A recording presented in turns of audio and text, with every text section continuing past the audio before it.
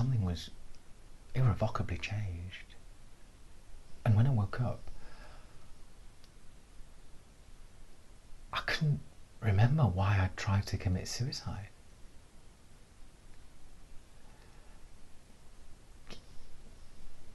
And I knew it was all right, even with Dad being a cripple. And I asked Mum what had kept her going through all the things that had happened over the years, and she said she didn't know. But there was this one time when she first brought him home. There was this one day when she just couldn't cope anymore, and she got all these pills and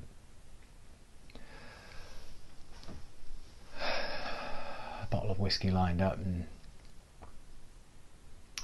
she was just about to take them, and she heard Dad moan in the other room.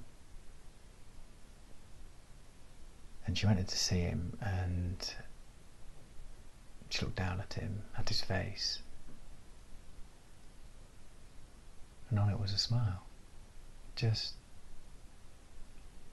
a brief smile, just for a second,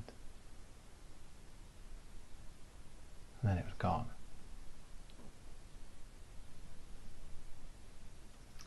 But maybe life's not about the tragedies. Maybe that's just normal, all the hurt, heartache, loneliness and despair. Maybe it's about the tiny moments that keep us going through the darkness.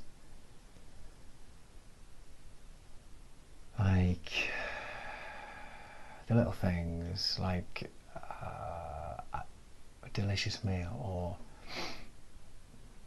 an act of kindness, or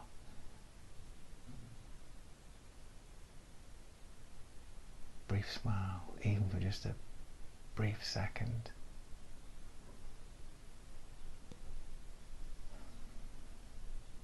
Maybe it's about not giving up, and maybe we all need to try.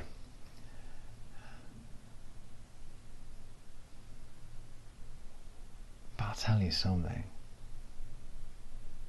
life's bloody weird.